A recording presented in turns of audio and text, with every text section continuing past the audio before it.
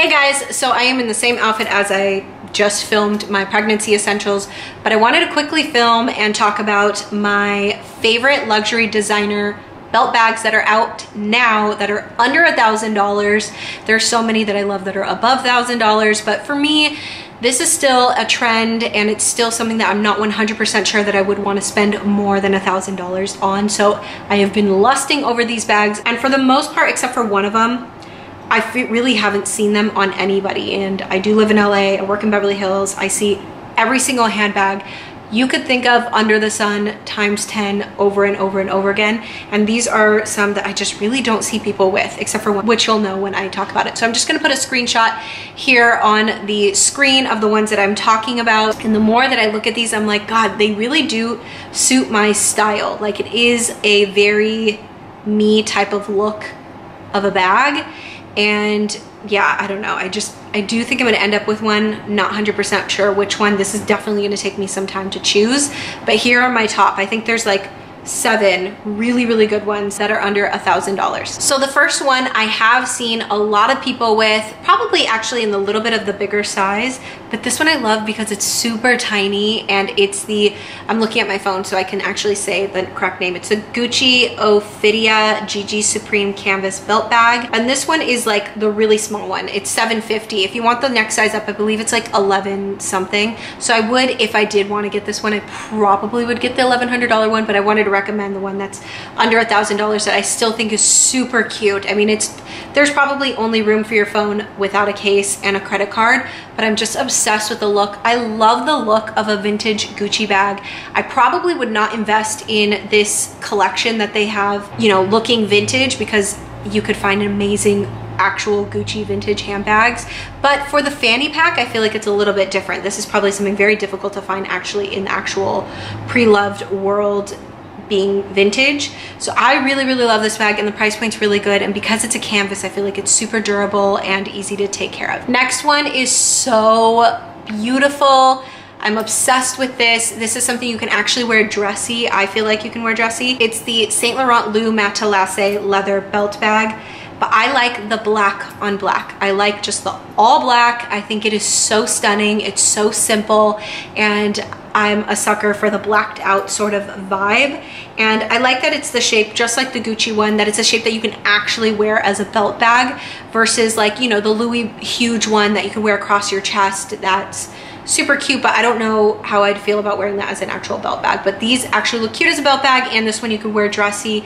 This one retails for $9.95. I think it's totally worth it, and it definitely looks a little bit bigger than the Gucci little mini one. You guys know I'm a huge fan of the Lou collection from Saint Laurent, so this to me is just like drool over type of bag. Next is probably the one I'm considering the most because it is so practical, and I feel like this is something I'm gonna like be able to pull out 10 years from now, and it's still kind of cool because it has that old school Prada logo, and it's the small nylon belt bag by Prada, and it's 670 bucks. It looks like it's a decent size, good enough for, like, you know, your phone, your keys, your card holder, and chapstick. I think a belt bag going forward, being a mom with a stroller, I think it's super smart. You could just keep your bigger items in your baby's diaper bag and just sort of keep your main essentials on you. So this is something that's super cute, and obviously very carefree because it's nylon, so sticky fingers I do not care about coming near this. And I just like the simple all black one in this style. There is another Prada one that I'm going to be talking about that I'm like, oh my gosh, that like makes my heart like skip a beat. So love this one, and like I said, it's $670, and it also comes in like a burgundy and I think a navy. I don't know, I just really love this one. Next up is the Balenciaga Explorer logo belt bag. I cannot stand Balenciaga's like huge Balenciaga written on those like handbags that they're doing at the bottom, those rounded half moon ones. I can't stand that look. I actually do not like the way the giant Balenciaga logo looks on anything. I don't want to offend anyone, but this one is like super cute because it's very tiny. It almost just looks like a pattern from afar, and again is such a durable fabric. It's $850, matches everything, and this is an actual like fanny pack shape. Same thing with like the Prada one, and it doesn't look like it's like that huge where it's gonna look ginormous being worn on the waist. I don't know, I just really like it. The only Balenciaga logo thing that I like where it has it like huge is on the back of the denim jackets.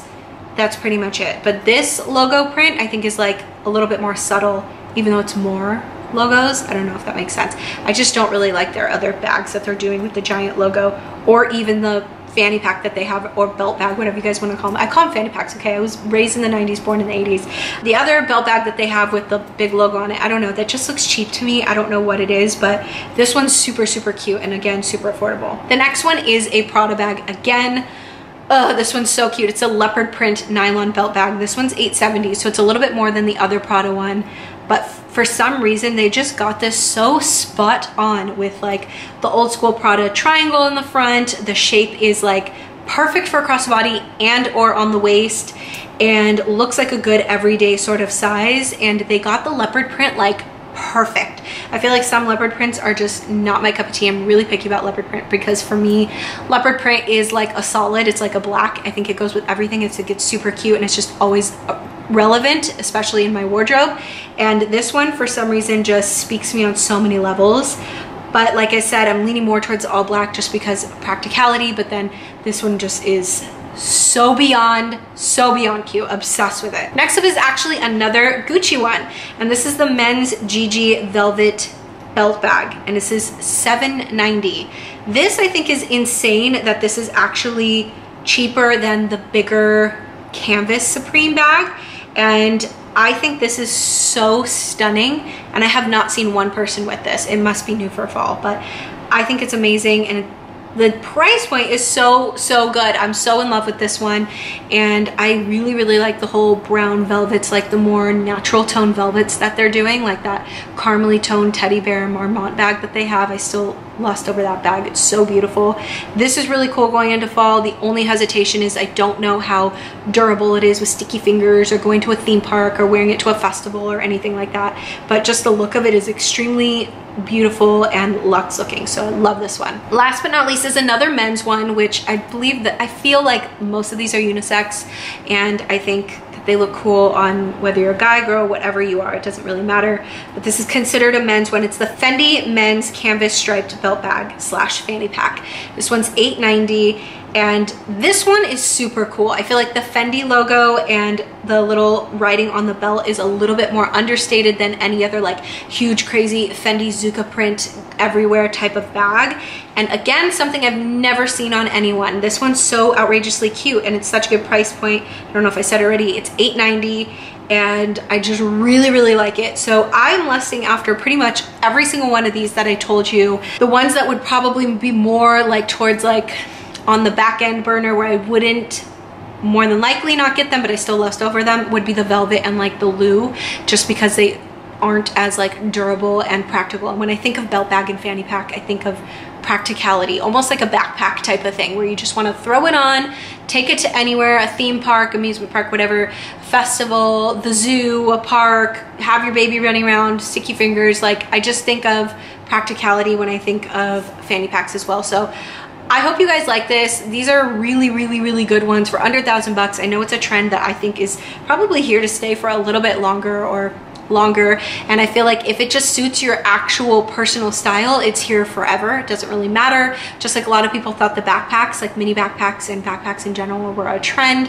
For me, they absolutely are not. That is a staple type of style of handbag that will always be here, and is super convenient. I feel like belt bags are kind of leaning more towards that way, especially since the luxury designer world has tapped into that, and now everybody is just like sort of going belt bag crazy. So I absolutely adore these.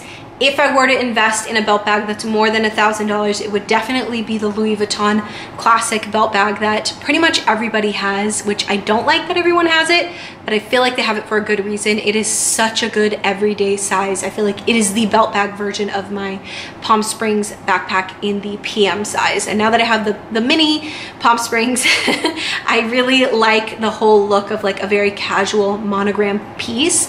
It's just something I always live for. I'm a total Louis girl. I think they're fantastic. So if I were to invest in something more pricey, that would probably be the route I would go, just in case if anyone was wondering.